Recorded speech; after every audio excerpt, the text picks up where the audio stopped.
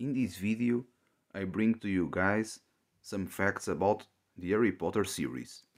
If you like this kind of content, don't you forget to smash that like button and subscribe the channel. The Hogwarts houses were inspired by the four elements. Gryffindor represents fire, Hufflepuff represents earth, Ravenclaw represents air, and Slytherin represents water. The name Voldemort is actually pronounced with a silent T, as the French word mort means death. J.K. Rowling initially planned to kill Ron Weasley in the final book, but later decided to spare him. The iconic Hogwarts Express train was inspired by a real-life train station in Scotland, called the Glenfinnan Viaduct. The author J.K. Rowling is the first person to become a billionaire through writing.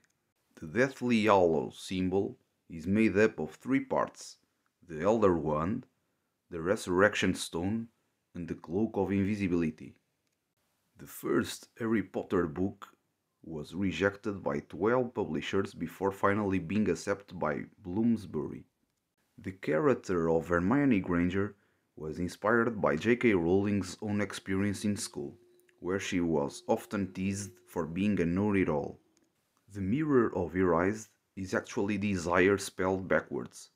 The final chapter of the Deathly Hallows, where the characters are seen years later, was written by J.K. Rowling before she had even finished the second book in the series. The Hogwarts motto, Draco dormiens nunquam titilandus, means never tickle a sleeping dragon. J.K. Rowling said that she regrets pairing Hermione with Ron Weasley, and that she should have ended up with Harry instead. The character of Professor Dumbledore is gay, although this was not explicitly stated in the books.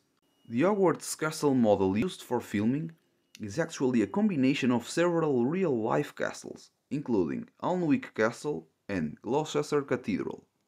In the first book, the word wand appears 149 times,